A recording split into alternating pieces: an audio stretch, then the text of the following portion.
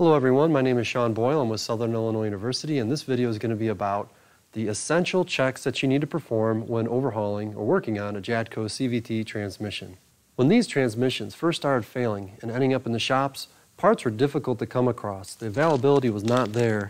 Since then, that's changed. We've got a company like Sonics. They'll go through and they've sourced all the different bearings for these transmissions, which has helped a lot because that was one of the difficult to hard, almost impossible to find parts. They didn't cross-reference. The original ones that came out of the transmission did not cross-reference.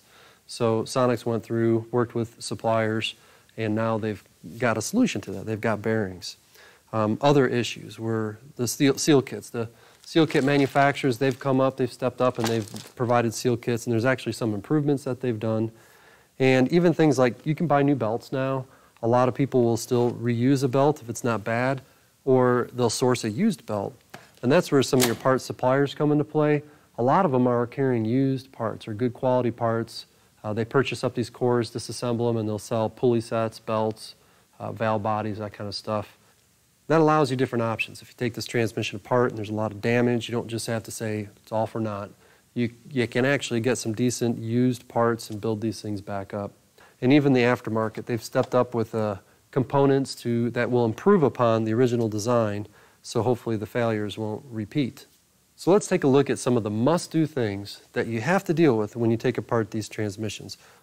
One of the areas that you won't want to skip is the pulley assemblies. You want to take them completely apart, completely disassemble them. You don't want to just inspect them from the outside, say, yeah, the surface is good, and assume that the whole pulley assembly is good.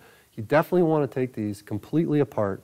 Sometimes people are hesitant to take these pulleys apart because they don't just come apart easy. You don't just pull a snap ring and it all comes apart. The reason why is because there is a press fit right here on this piston assembly. And then also, like on this pulley assembly at least, we've got a bearing and a gear that also is press fit. So you have to get a puller in there to pull this assembly apart. And this TJ1 right here from Lock, it'll do a good job. It grabs onto the sheave. There's a little lip right there that'll grab onto that sheave, and that'll let you pull this pulley assembly apart. And once you have it apart and disassemble it, you'll notice that there, on these sheaves, there are these little ball bearing grooves.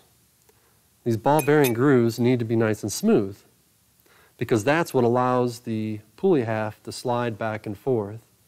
Pay close attention to that ball bearing groove right there, and make sure there's no burrs or anything like that. Now you're going to want to replace these ball bearings.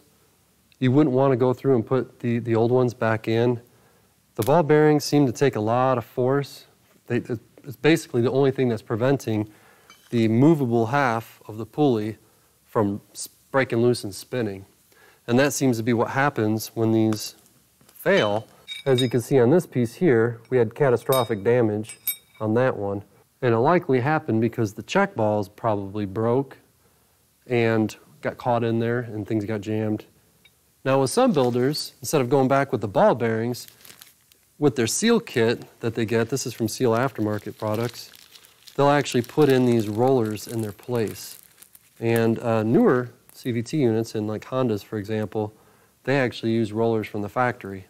So there's really nothing wrong with this, and what happens is this roller, instead of having 3 ball bearings in there, you have a roller that is the same length as 3 ball bearings put together. So now, instead of having just a point on each side of a ball bearing, you have the full contact of that roller pin in place. So that is an upgrade. Some techs don't like to put those in. They feel they're too tight to go in there. And if they are too tight, there's nothing wrong with going back with ball bearings. I would just make sure, if I were you, that there are new ball bearings. Now another thing to look at on these is the pulley surface. Sometimes the pulley will be scuffed. There'll be some radial marking that goes all the way around it. And a lot of times when you look at that, you'll assume that the pulley's bad. You'll think it's been gouged. Sometimes that is actually buildup on the surface.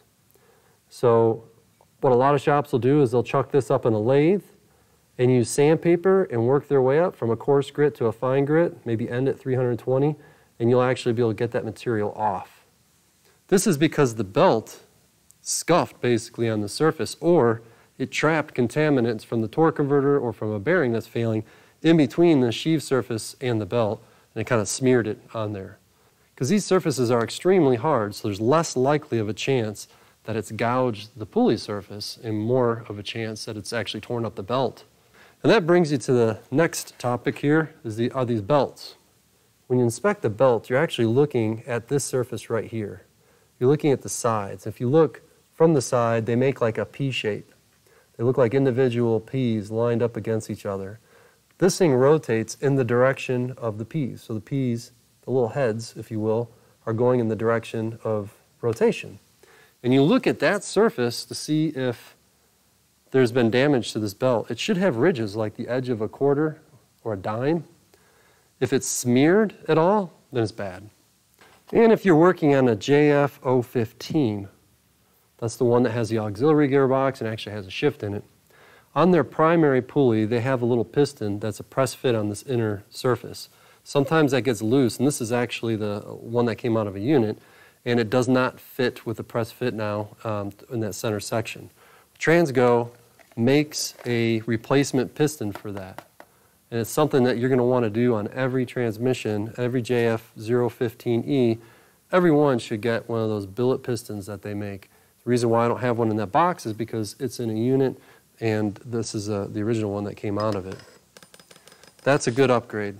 Another thing that you're going to want to look out for on the JF 015E, I don't have a pulley assembly here, but where their pulley assembly, the drum that the pistons fit into, it's kind of a press fit up against the pulley itself, and the reluctor ring that the speed sensor picks up on is wedged in between the drum and the pulley half. Over time, they might split apart a little bit, and that lets the reluctor ring spin in there, like there's no grab. And then you'll get speed sensor and gear ratio codes, that kind of stuff. So you want to press that back together when you rebuild this, and most techs will either take a TIG welder and they'll tack it, or they'll solder it. They'll heat it up just enough to get some solder to melt onto it. And it doesn't take much because there's no force on it, but when those two pieces, when that drum and that sheave separate a little bit, there's no pinch, there's no grab, and that can spin, and that's going to cause a failure in the transmission, set codes, put you in fail-safe, all because of that. Another common failure with these transmissions that definitely needs to be addressed is their oil pump. They've got a dual inlet and outlet pump, so it's actually a really efficient pump.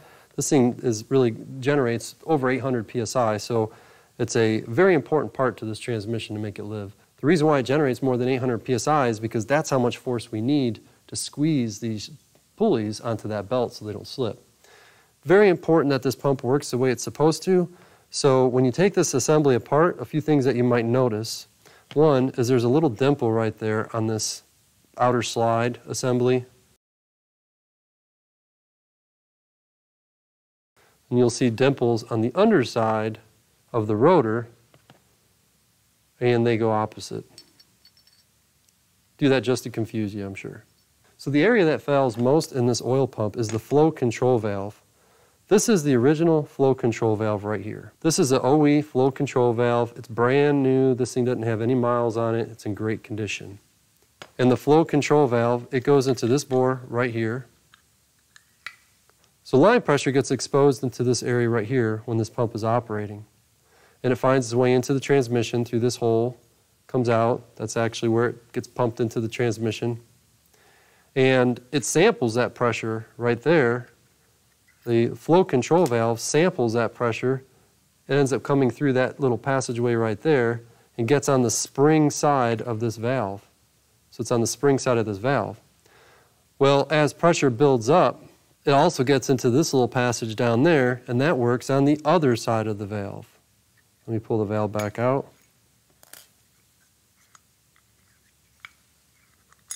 It works on this side of the valve. When it moves this valve over far enough, it takes the line pressure that's built by this pump and dumps it back into the inlet. That basically ultimately regulates this pump output.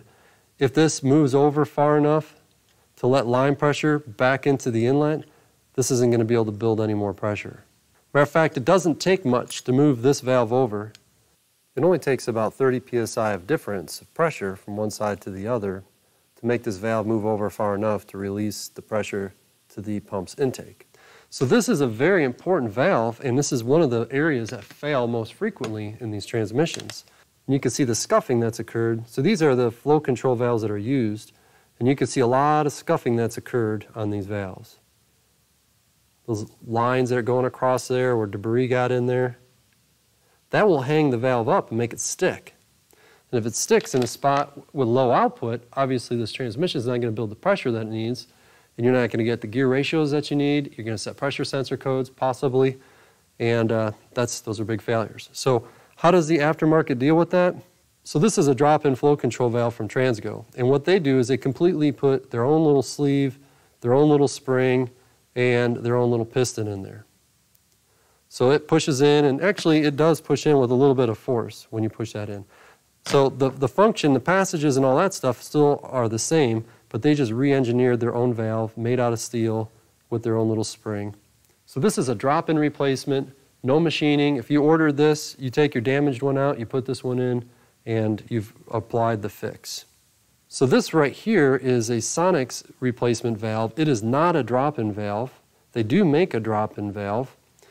This valve right here, though, you actually have to use a reamer. You'll mount this to the fixture, to the Sonex's reaming fixture, and you'll go ahead and run a pilot in there, and then you'll run your reamer through there, and this opens that bore up about 25 thousandths of an inch. So if there's a lot of damage in there, you can ream it, and now you got a nice smooth surface for your new replacement valve. They do make a drop-in valve, but if you've got a bore that's really damaged, you might need to go through and use a reamer like this.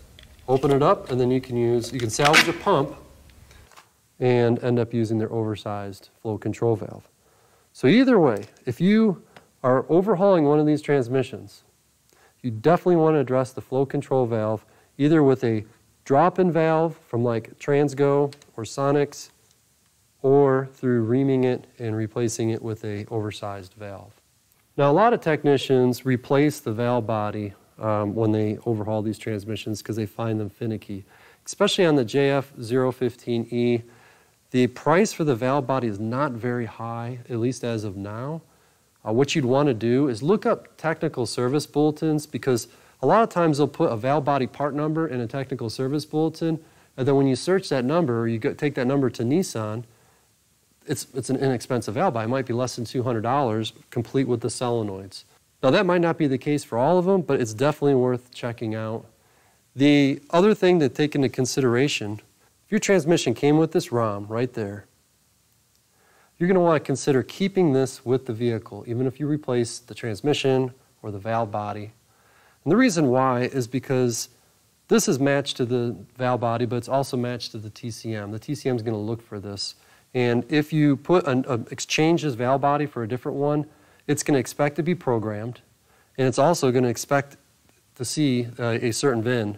And if it doesn't see that, it's likely going to set a code. So what a lot of techs do is they keep the harness and the ROM with the original vehicle with whatever they're replacing, even if it's a new transmission.